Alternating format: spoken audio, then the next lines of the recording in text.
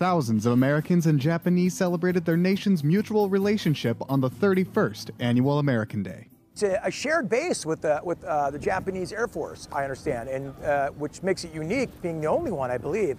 So sharing the cultures, going back and forth, it provides an understanding of each other. The Japanese people, we can learn a respect from them. I mean, I've never felt more comfortable in a place which is so different from my own.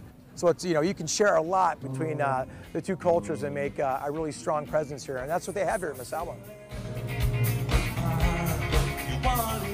So we've been very blessed to do those things and give something back. I mean, you know, all the men and women of the U.S. military are watching that wall, protecting us every night.